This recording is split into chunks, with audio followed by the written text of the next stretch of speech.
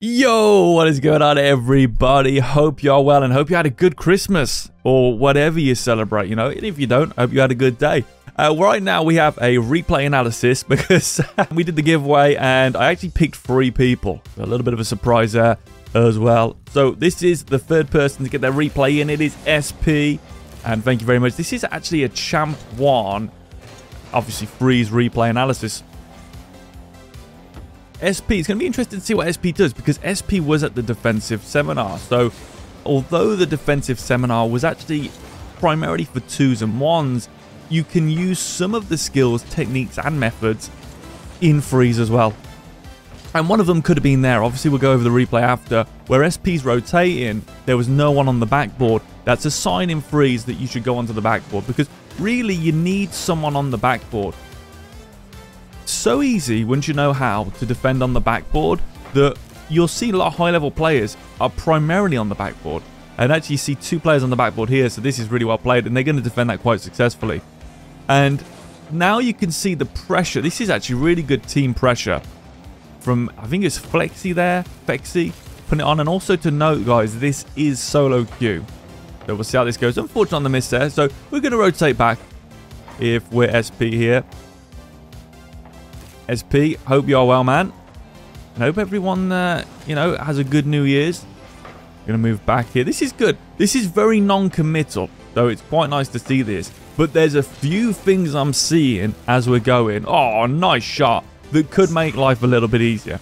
So this is what I call a 90%er. We're doing 90% right. But the things we aren't doing right, well, the little things where we're a little bit out of position, only by a car's length, is actually what makes up the last 10 to 5% of the game. Good control here. Nice job taking it slow. What could we have done there, guys? Could anyone see a difficulty? Maybe we could have got some vision. Good boost grabs. One of the old sayings in freeze is control the mid boost, control the game. And this looks like a double attempt. Again there, in freeze especially, you really want to split. I don't, it's difficult there because there was a rotation going on, but I used to play with 2 players years ago. I mean years ago, back before it was free to play. We're talking 5 years ago, 4 years ago. And they were actually both in the top 10 in 2s at the time. I can't even remember the name. Oh, God. Risco or something. And his teammate. And basically what they would do is they'd mastered taking the ball down the outside wall and just smashing it across from the corner. And instead of the other one following up behind or following up in the middle, they'd actually be across the complete opposite side. So that when that ball went across, they would just tap it in. And they were so good at that. 2 Dominus players back in the day. You can tell because, you don't really see many Dominus players now. You're seeing more of them, yeah. But in the old days, everyone was in the Dominus. The Dominus was the big car. But I'm actually really enjoying watching this SP. This is good control all round. As in you're not diving into anything. So clearly, I mean, look at that. That is clearly from the defensive stuff. So well played. Really nice to see that. And I'm curious to see if you lose this. I mean, I haven't seen this replay, so I don't know if you lose this or not. Good, great defending. Again, nice bit of inline shadow in there. Obviously, again, there was a little bit of a tweak we can make there that would make it a lot easier. That stuff's a bit unnecessary. And let me know below if you got anything nice over the holidays, if you did anything nice. I got a Lego DeLorean, which was so cool. I've never had this since being an adult. When you're a kid, you get a present you really like. I remember it was Tekken 3 for me. I was up at like 6 AM, every day playing Tekken 3, just grinding Tekken 3. Oh, nicely done. And I haven't felt that in years, not since I was about 8. And then I got this Lego, and I was just addicted. I was getting up at like, 10 in the morning. I can get up at 7 in the morning, which is early for me, and going in there and making a Lego. Ah, fantastic. So this is an actual dominating win right now. Is this a loss? I'm starting to question if this is even a loss. It's always easier to review a loss than it is to review a win. In certain ways, yes, there's still things we can do, but sometimes the proof, here we go. You don't get the proof of it. I could say there was an overcommit there, they go, but it doesn't matter. It's something I've been doing recently, especially at the beginning of the season. I was taking a few people onto my account, which was GC2 last season, just in GC2. GC1, Div 4, GC2, Div 1, right about there. And obviously after the reset, you're going to go against a lot of good players. And I said, you know, diving in, it really doesn't work well. You don't see many people at the top level do it. Oh, I don't know, it's all right. We go in there and you can see as soon as you dive in, bang, bang, bang, bang, it's a goal. The speed that these players can generate on the ball. And I'm not talking speed of movement. And I'm not going to, you know, again say that speed is the key and all this nonsense. Oh, wow, this is a quick comeback. But speed as far as the ability to get opportunities on the net. What lower ranks will do is they'll try and move faster and not actually get anything on net because they're out of position because they're moving so much. What a high level player does is move less, is more efficient, and then when they finally do create something, it's straight for the jugular because obviously they're in the right position. So one of these pieces of advice that I hate is to play faster, because I feel like a lot of people just think it's driving around faster and moving yourself out of position faster. When really what that means, to me, is strike faster on counters. But the rest of the time, you know, take it easy, just do your flicks and good stuff like that. But Freeze is a different beast altogether, and we've got a free series, me, Raid, and Preceps, coming soon. And we're actually going to start at the bottom, work our way up, and then we're going to switch to our main account, and we're going to try and finish off and actually get into SSL. That is, if we get hold of Raid. He is always super busy, so it's difficult to get hold of him. All right, we're going to go into overtime here. Make or break. That's a good little jab off the wall there. Nice shadow. Yeah, well played. Really nice shadow. It works in Freeze. You know, a lot of people say, oh, it doesn't work in Freeze. You know, you got to keep pressure. It works in Freeze because if you imagine in Freeze, it's much harder to score if there's 3 defenders back, which sometimes there is. It's hard to score if there's 2 defenders back. But if there's no one in defense, it's much easier to score. And that is why counters, and I think really V1 were the best at this strategy, with Torment, Calm, and Beast Mode, which then of course became Daniel as well instead of Torment. And they were really good at that counter style, and it was great to watch that. And again, you know, this is what you're talking about, strategies in the game. There's going to be more strategies coming up in the next year and 2 years, like I keep saying. And from what I don't want to say too much, but it's going to be good times. You know, I don't want to act like I'm a time traveler. We actually get the win here. Okay. Let's go through this replay. It was good. It was really good. Let's have a look. So this is, like I say, Champ 1.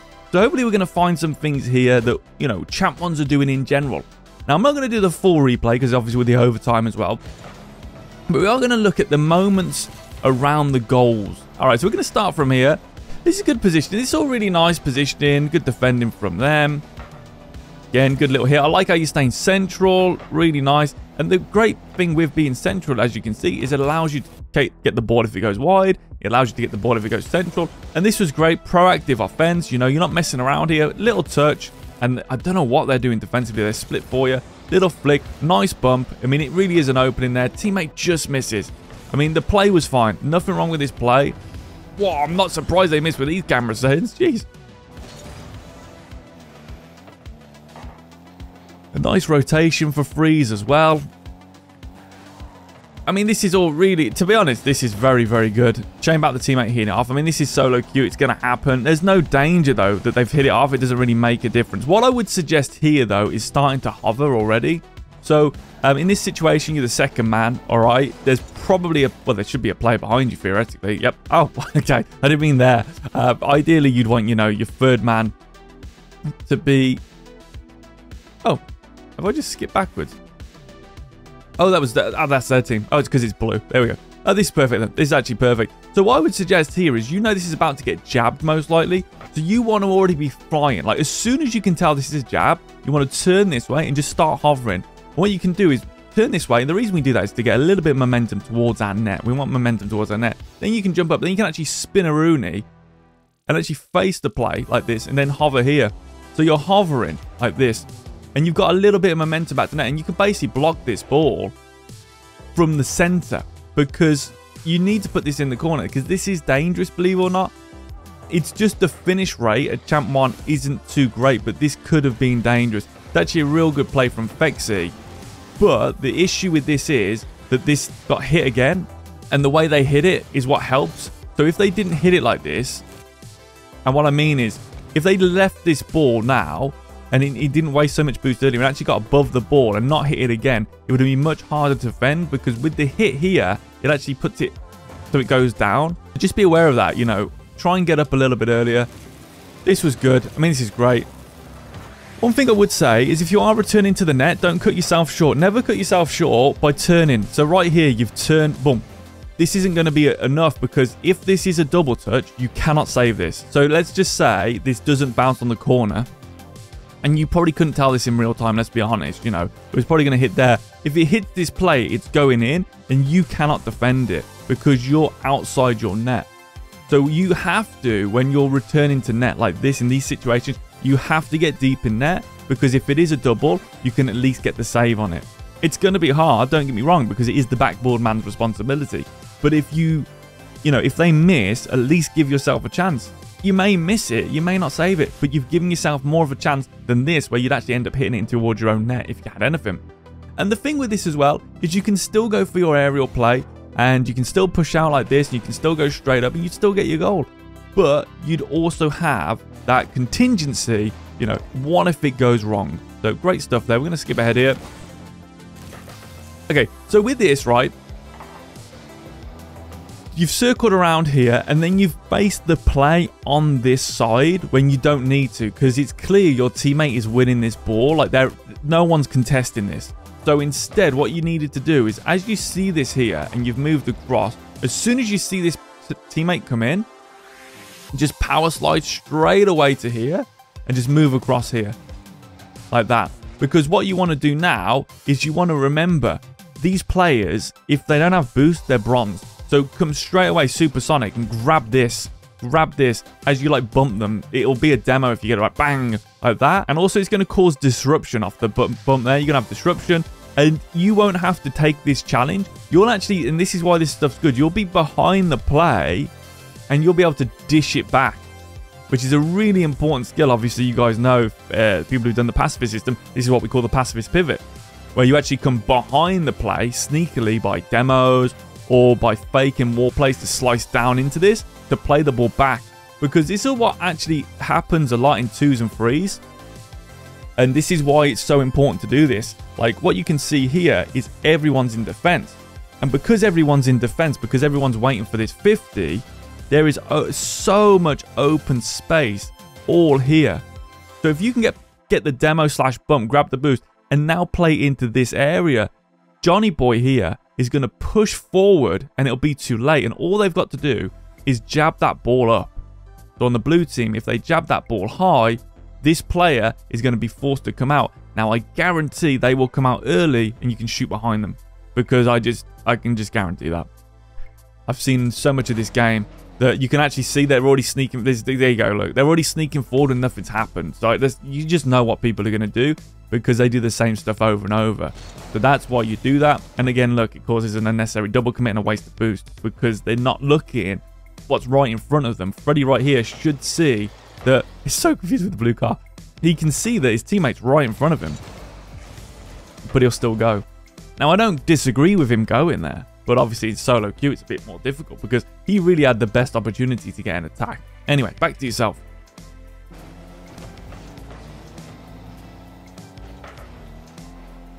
When you're moving back here, this sounds petty, but like, make sure we're getting things done here. So come across to this boost pad here, get this boost pad. Now we can get this boost pad if we need to. Now if we want to like go for a shadow, we can come in close. Now if they hit that and I'm on this pad, now I can actually get the finish. You want to be not backing off so much. You know, something people do in 3s and 2s is they'll back off all the way. You know, rotation. You know how much I hate rotation. When you look at the best teams, and let's just talk about the best team in recent times. You've got Vitality and BDS. One of the things that made them so strong, and which has become the meta really in 3s at the high level now, aside from infield passing, has been turning into balls, turning into the play. So a lot of players now in 3s, if they were you, wouldn't back off here. Flexi would actually probably stay in the middle, and you'd be the guy to hit this. You turn and hit this up, and then you'd hit it across, and you'd have 2 players, sort of one here and one sort of here. And this is how people are playing the game now, because it's more beneficial to keep the quality pressure For you to get into this, play it off the backboard, and I do apologize for using the wrong color, but you can come into this, play it off the backboard without having, like, Flexi doesn't need to come in, which means you can basically move over a whole path. So now Flexi becomes where Marvel is, and Marvel becomes into this open space, and now you're actually on the ball, and now you got a lot more coverage because you haven't rotated.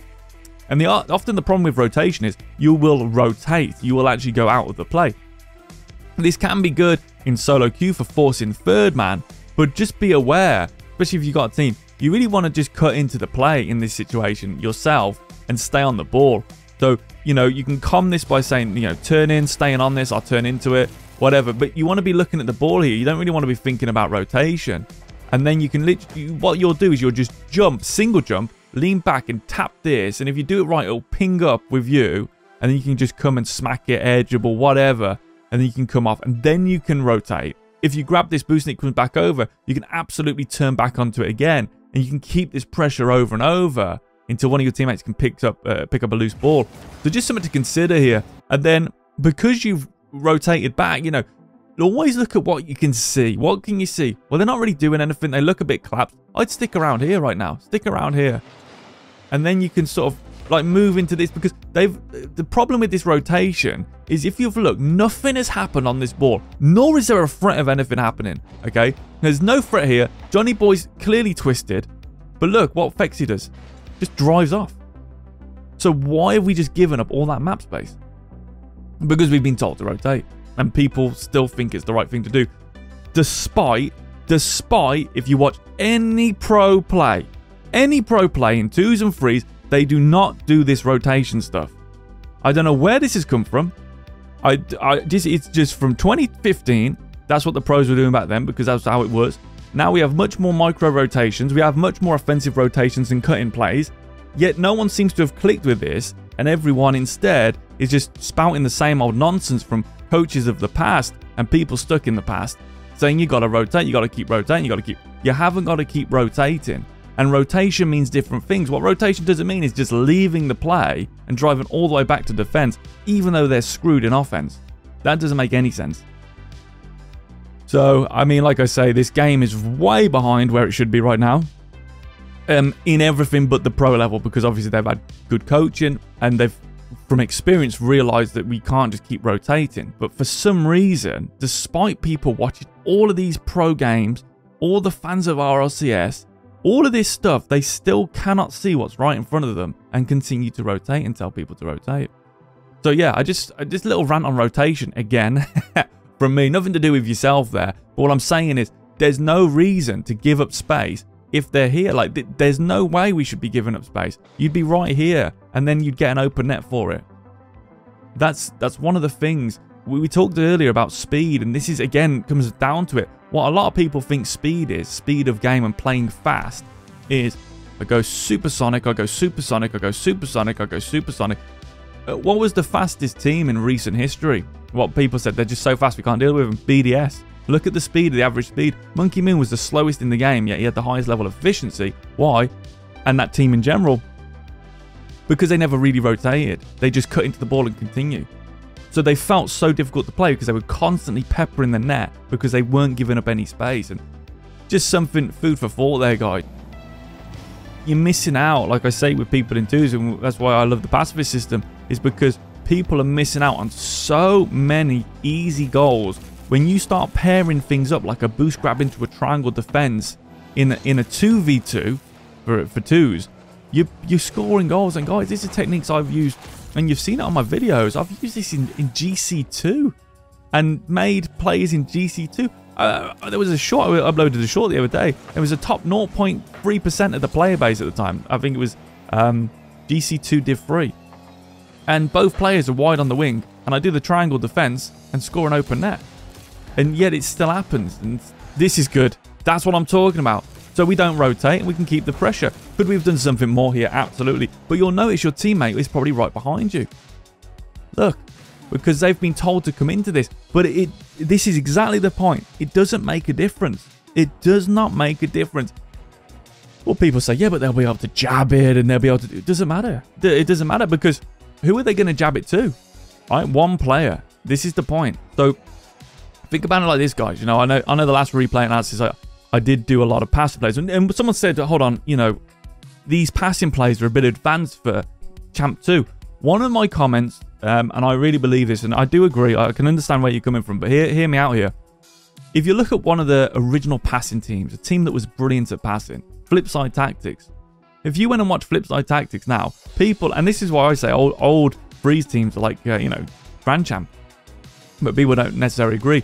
I know players that do agree with me, usually the good players. But a lot of people say, oh, they're like Diamond or Platinum today. So think about it like this. If they are Diamond or Platinum and they were using infield passes and multiple passing plays, there's no excuse for you at Champ 2 if you're supposedly better than Cooks 97 back in the day. And I got some news, you're not. So just keep that in mind. So here again, we've talking about it. So Fexy's been told to come in, and the idea is that they're going to hit this ball, right? But then SP's going to have to come all the way back and come here. And this is just, now we just get into a mess. Well, what would be better? Well, Fexy stays here. Marvel can just turn here, waiting like there. So you got this sort of attack. You can turn as you have done. Now, you can do whatever you want. Low 50. You could even do a drag back. Again, look at the situation. You'll see this in twos. There's so many times you can drag this ball back. You could drag the ball back, hand it off. As you get it rolling, you move here and around here as they jab it. And, you know, depending on how they jab it, if they get a good jab, let them go for the double touch. If they fluff it and it comes across here and they're like, oh, no, I can't reach that, then this guy can finish it. And then you can pick it up. If it goes wrong, you can pick it up, or you can fake into your stuff. So there's just a lot you can do by keeping more of a positional based thing than this rotation, sort of forced rotation. Are there times to rotate? Yes. Was this one of them? In my opinion, no, because you've got boost. You got 39 boost. One thing I would say is don't instantly push this ball. Similar, I mean, we haven't done the offensive seminar yet, but one of the biggest pieces of advice is to let that ball mature. Because if you're here and you leave this ball and you're here, but you're here, right? So look at the respect. He's giving you respect because he expects you to hit it. It's what I always say to people. You know what people are expecting because you're all programmed. Everyone's programmed to do the same thing over and over. Just break the mold. So he's expecting you to hit it. So I'm going to wait, let it roll past me, and then I'm going to take this ball and I'm going to play this ball to my teammate if they weren't obsessed with this rotation stuff here. Now look at this. We've collapsed them over. All of their players are facing in this direction. You can see they're all facing this direction. Boom. No one's on the backboard. It's completely uncontested. That's how you play freeze. And that's what everyone's doing at, you know, at the higher levels. But I don't know. It just doesn't seem to come across to any other rank. And it's just a shame that gets... All right, never do this because you're all on the same side here. Okay, so you need to be more central. See, look at that. So always, what do you see? I see two players on the same side. There's no reason we should be going over there. Let's come over here. We wait, and then boom. We jab this ball. Look, why do we jab it? There's no one on the backboard. This works for twos. And again, what do I always say about people's position? You could jab that. That's a goal because look how far they're pushing out as last man. Because they don't see anything. People aren't looking. They're not looking. They are just moving. They are just in a daydream. And so you can be better than that by finding where in freeze you want to find the gaps in every game mode you do, but especially in freeze. And there's loads of gaps. So you see two players there, get into the space. And they've actually got a decent little, you know, the orange team has done a good job here. They haven't actually overcreated too much. They're going to be the first to pick it up because they're in space, you see. Now, I love this. Little tip here. I mean, this is good. This is really good. What I would suggest, if you want to get this perfect, is as they take this shot, finish your power slide off. If you wanted to get this perfect, finish it off. So you're here, facing this way. But we're looking here. So now when you go up with this, right, you can not only do what you did, but you can hit this, come onto the backboard, and then you can even jump off with it. That is you know, that's super advanced, but just letting you know that exists. Doesn't have to be like, oh god, that's impossible. Just letting you know it exists. Right, if you ever get a missed touch here, well, okay, I don't disagree with this. Nice. Just think more about just flying down if you wanted to do anything, as opposed to looking for miracles. All right, just know your sort of limits there. Even if this was Zen, that's not going to be a goal. He wouldn't even bother flying down. He would just land and grab that. Good boost grab there. Nice. Potentially you could turn back in there and take that, but it's not worth the risk. I agree. You know, you got a 2-goal lead here. Good little touch to the side. Okay, so again, what's the question here? There was a clip I meant to do, but it's at the beginning now. We'll do it here. So when you're rotating like this, what do you see? What do you see? That's the most imperative thing about this game. What I see is my teammates on the ground. Right, I'm going to creep up to here because we need a backboard presence. We need a backboard presence. So if this, for example, if he hits that and Johnny was to 50 and it went high, you'd be straight away getting rid of the danger. If it doesn't, it's fine. But, you know, you just want to wait here. The thing is, like with this play is just driving off. So they're expecting a really heavy pass. Yeah, nice. Okay. Yeah, not bad. Nice bit of aggression, but just be aware of that. It's something to consider. It works because they've just sort of left the play again. They didn't need to. I don't understand why they just left here. They had pressure. So they just leave straight away. Oh, there's a good bump. Now they've got really nothing on the ball. It's actually a decent cut from Johnny Boy, trying to make something happen. But yeah, nice 50. Nice job forcing it through. Good boost grab again. You're getting those level 3s, which is nice to see. You could go and take this straight away. I wouldn't even bother hesitating there. So, like right here, that ball's hot. Look, again, what do you see? Okay, Gangster Rap can't hit that ball. Johnny Boy can't hit that ball. They're in front of it. They're out. Awkward. But Freddy is like looking bad. They're reversing up the backboard straight away. These are the things you want to be looking for. Just turn, jump straight up and just like go for something here. Go for something. Smack it in. It goes in anyway. But just, again, what do you see? It's all about what you see. Here comes a little bit of a barrage here. It comes mainly off the kickoff. So don't disagree with that. Would it be nice to have someone follow this? I mean, you should always have someone following in freeze. I don't like the double corner grab on the boost. Can be risky. Can be risky. Nice try. You know what you've done there. I think you know what you've done there. You didn't need to hit this ball. You didn't need to hit this ball. Because what you want to do here, I like what you're doing, but remember, let that ball mature for you. So if you don't touch this ball, you've got the perfect lateral dribble setup of your life. It's going to roll down here. If you don't touch that, it's going to roll and it's going to roll forward. You can stay behind it. You can take this. Now, what I would do is, because this guy's here, you know what I'd do? I'd go here and then I'd instantly cut it here. Because I don't want to go lateral. This guy's going to challenge me. This guy will just be an autopilot coming in from the side. You can cut around him into this space here. Go for a quick flick. That's what I would do. But the main thing, the main observation to make here is you're under no threat. You're under no danger in your corner. Personally, don't hit this. Don't even hit this. And I would actually come in a little bit further in here just in case they do challenge. Like this, I'd be here. And if they don't, which they haven't, as it's rolling, I can actually come into it straight away. That would actually be the best approach. So yeah, just keep that in mind. Yeah, you've ended up under the ball here. So if this ever does happen, and you've done this hit, which you shouldn't have done, you're going to have to double jump here. You're going to have to lean back and double jump and try and create a block. And in this situation here, what I always say to people, you're never in danger in your corner. If you hit it, you are. So with this is your opportunity. Did you, again, what do you see? Teammates have double commit straight away. I'm going to go back into net here because I can defend that easily. It gives me a chance. People say, I've had people say to me, yeah, but it's going to be hard. Yeah, what? Harder than giving them an open net? And that's what people never seem to think of. They only think of like one move ahead. Make it as easy as possible. All right? But that's not on you. There was a lot of misses there, a lot of sort of dives. Here we go. Going for the next kickoff here.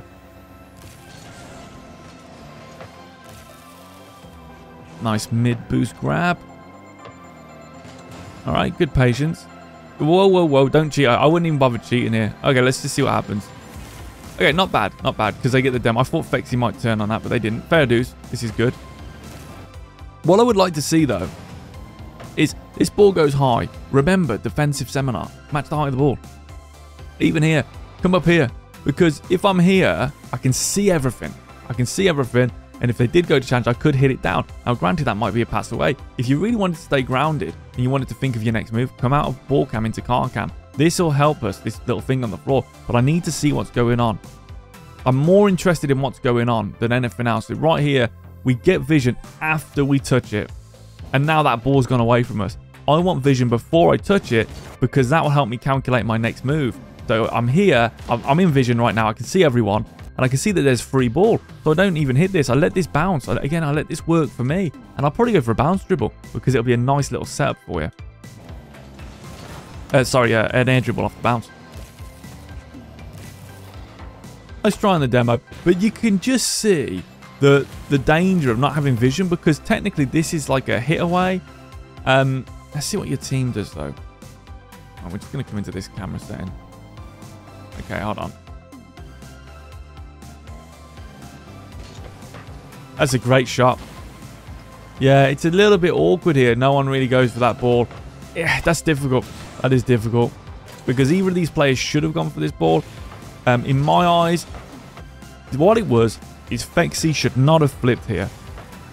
You should never flip on an interaction on the ball, aka a 50. Because now, they don't know what's going to happen here. And they've gone, like, you're definitely winning that. If they just was more patient, now they can actually just jump up and just tap that down into the corner wall. So it rolls up, and they may even be able to land on the wall. But that's what's happened there. They've just been a bit too aggressive. And then it causes space. It's all about space in this game. If you're too aggressive and you try and push too much and you believe in miracles, then you will end up creating gaps for the opponent to take. Right, this is always tilting when you go for kickoff and it's just a goal because no one seems to do anything. Let's have a look. No one follows this up. Alright, so here we go. They should have took that. They had to hit that. You guys, you have to know to hit this. You know, obviously, Fexy, this is their replay analysis, but like you have to, if you can, especially this is why I hate this position, because you can't see anything. This is why I don't like it. If you are in this position, you absolutely have to hit the ball because you cannot see anything. And by the time it turns, it's too late. It's impossible to react to this. So you've got to see this coming if you're Fexy. And just jump and just pinch that ball. Just hit that ball. Because you can't let the ball. Remember the rules of Rocket League. Don't let a backboard touch go uncontested unless you have full vision. So, had they have done something a little bit more fundamentally sound here, they could actually move out onto this because they can see. And then all they got to do is just double. This is one of the moves I use all the time. Just double jump there. You've cleared out two of the defenders. The ball's going to be nice. So you might even be able to go for a demo. But yeah, let's have a look at what Marvel did. That is on Fexy. They've got to hit that ball. I'm going to skip ahead here to the ending. Again, just be wary of this turn. Like, just finish it off. Finish this movement off. I personally, looking here, might even go a little bit wider, thinking more about the backboard because we don't have any protection there. Or if I am going to do what you did, I would just go here, just in case. Just in case. Just to get your you get more vision doing this, is my point. You're turning. Oh, what if something bad happens here? We don't really have the vision. Be careful of stacking this side. And be careful of these hitaways, you know. This ball here, don't dodge into everything. If you single jump into this and if you do it right, you can follow. When you dodge, there's no way you can follow it unless you've got the full map to work with, which you haven't here because there's defenders. So instead, if you let this come a little bit further, single jump to lift it up, jump onto the wall with it, you might now be able to do something special. But beware of just dodging mindlessly into the ball kind of thing. Always risky this is. Always risky in solo queue. But I don't blame you for going it. Or it's got 100 boost. If you could have just hit lower on the ball, that would have been great. Teammates shouldn't have gone. Well, it's difficult because you guys aren't in comms actually. They can't see you here, I don't think. They should have heard you there. You can clearly hear you. And again, they didn't really need to go for this because no one's contesting this ball. No one on the orange team is going for this. And what happens if we hit it? We're just going to hit that ball as a pass. So it's just, again, something to consider. You can do it very well in freeze. You can get to Grand Champ in freeze without ever needing to aerial. Yes, you heard it here first. You can quote me on that. You can get to Grand Champ in 3v3 without ever needing to aerial as a team if you understand wall positions. Yeah, good save. Really nice. And again, look at the overcommit and the middle's open. So, yeah, main things I would say is what do you see? What do you see? And never have a triple stack. You know what I mean? Yeah, it's nice to have a triple stack burger. I ain't going to disagree with that, you know. But never triple stack the same side. because you have a zero ability to pick up the loose ball if it goes anywhere but directly to the side, which is highly unlikely because there's a wall there that's going to make the ball deflect off it. I hope that helps. It's always really difficult to do freeze replay analysis because when it's not a team, and especially with that being majority kickoff goals. You guys actually did really well. I like your patience. I think you should match the height of the ball a bit more. Let that ball mature a little bit more for you as well in certain situations. When you've got space, let it mature. So it just as an example, if I'm here, all right, and this ball's looping round. Let me get this ball looping round. Right? And that player hasn't followed. They're waiting for me to hit that ball. I know that. So let it mature. Let it mature. Now look at this. Now there's going to be a second when they're like, what do I do? Bang. Now you've got the ball. Now you can go for your flicks or do whatever you want. Or you could just shoot it or you could pass it. And this is why, like, just following, like, the freeze rotation is just a terrible idea at the moment. So I'm here. I faked him. And my teammate decides not to follow me and they go in the middle. And maybe I faked that a few times. And then I literally just come here and I just tap it over to them. Imagine, I can't do that fast enough. But he didn't follow up and he's here and he just jabs it like that. You know, you see what it's so easy when people slow it down, think let's play slower, more efficiently, more effectively, and let's actually try and get quality on the opponent's net instead of just trying to force it through. Because it does not work at the higher ranks. You know, no matter what people tell you, it doesn't work. And I'm talking the really higher ranks, you know, bubble and pro players. And not ones that have spent 12 hours a day working on mechanics. Good, solid players. You know, that's what you want to be looking at because that's the most attainable. And that's how they do it. So, thank you so much for submitting this replay to be on the channel. So, thank you so much. I do hope that helps. Like I say, it is a difficult one freeze, but if you took anything out of that, I'm really happy to hear that. And yeah, guys, we will be back next year. Thank you for the support this year. It's been incredible. Next year, we have pretty cool series I don't want to talk too much about, but it's going to happen. Also going to be doing a 3v3 road to SSL, and we'll get to Grand Champ without aerials, just to show you what I mean. When I say aerials, we're going to be using the walls and the backboard will be our aerials.